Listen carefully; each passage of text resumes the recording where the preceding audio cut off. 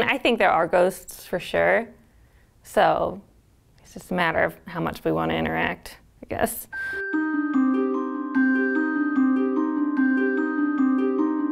One tool that people use to communicate with ghosts is a pendulum. The movements of a pendulum are supposed to give you the answers to yes or no questions. My friend Lauren is very good at using a pendulum, so I asked her to come, show us how to use it, and see if we can talk to any ghosts that are in this room, and check to see if my haunted eBay doll is haunted. You can also use a pendulum to find a lost item.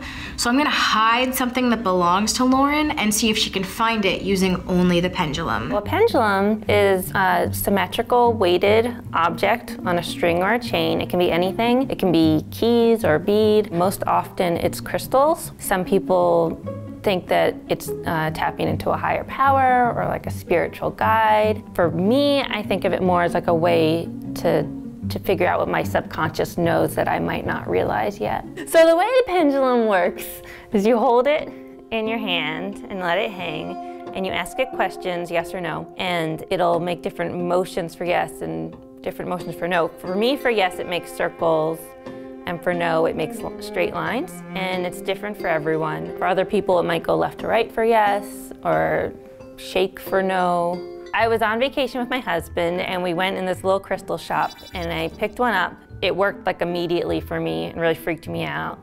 And for my husband, it didn't move at all, so I figured it was something special. The first time you use it, you can pick it up and say, show me yes.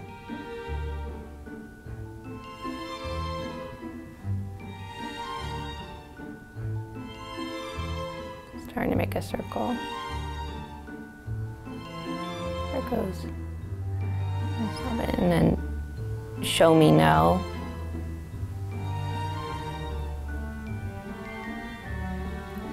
It does a straight line for me, but it might do a different movement for you. Usually to like set it to start, I'll ask it something like, do I have brown hair?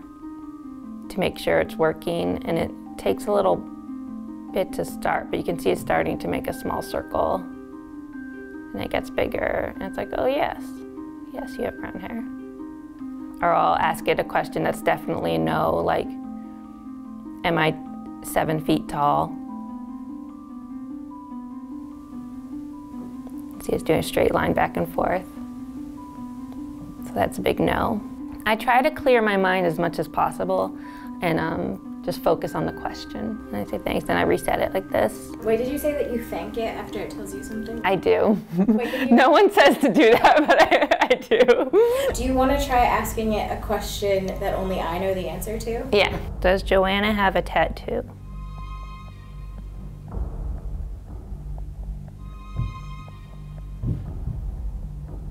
No.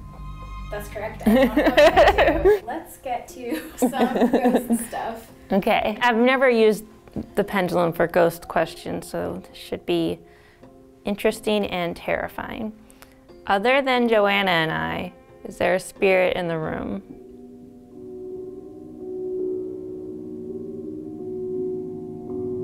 Saying yes. Is the spirit friendly?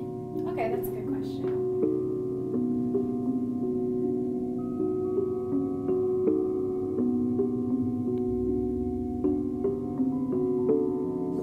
Says it doesn't know. Oh. If it like shakes or goes back and forth, that means it just doesn't know. Does the spirit need our help?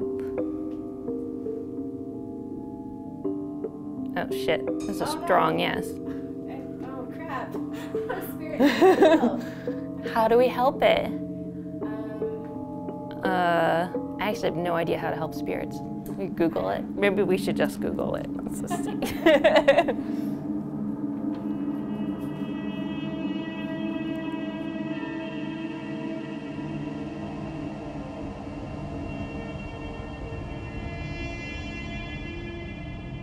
Do you want us to help you cross over?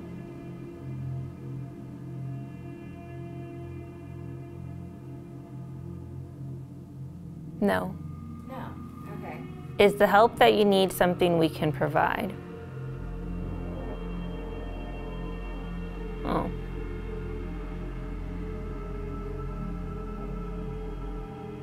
No. No. Oh. Okay. That's too bad. So this is Mary, my haunted doll. Hi, Mary.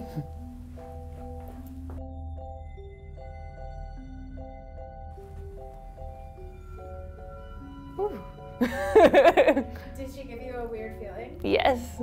Is this doll Mary haunted?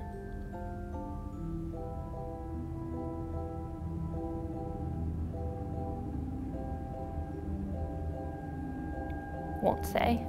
Is the ghost of a child attached to Mary the doll?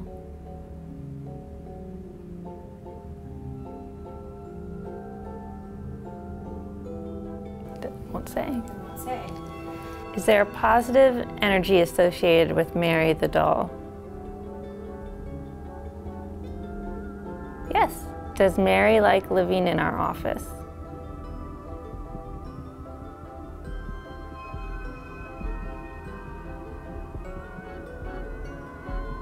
Yes. Oh, that's a relief. Yeah. One of the ways to use pendulums is to find lost objects. So it's sort of like playing hot and cold with a pendulum? Exactly. Yeah. Can I hide something that belongs to you? What is something important to you that if you lost it, you'd really want to find it? I guess my wedding ring. Oh, can I hide your wedding ring? If you promise not to lose it. All right. Thank you. I promise I'll keep it safe. Bye, wedding ring. Wedding ring. So Lauren actually gave me her wedding ring. I'm gonna hide it in the office and see if she can use the pendulum to find it.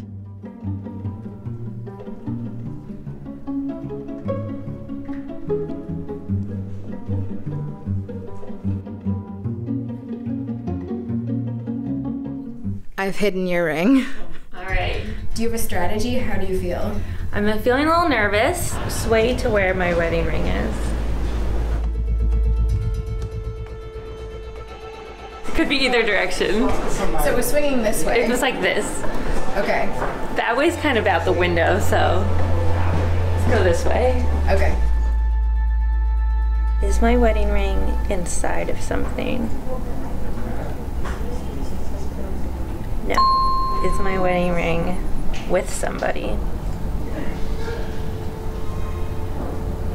No. Joanna, you lost my wedding ring. Point to where my wedding ring is, please.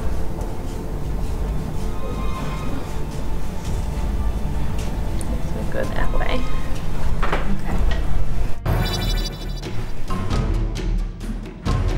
Okay. Point to where my wedding ring is. It's hard because it goes both ways. Yeah. It's definitely So it's this way. this way or my wedding ring to the left of me. No, so it has to be the right. This way. Is my wedding ring on somebody's desk? Yes. Is someone sitting at the desk where my wedding ring is? No. Can you point to where my wedding ring is right now?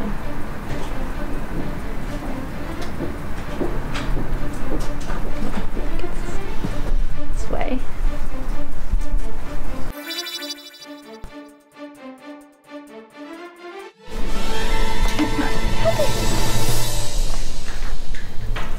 It was pretty good.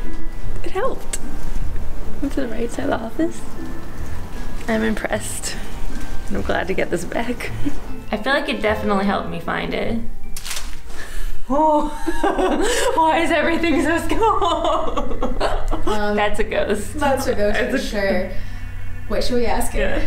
Was that a ghost? That's a hard yes.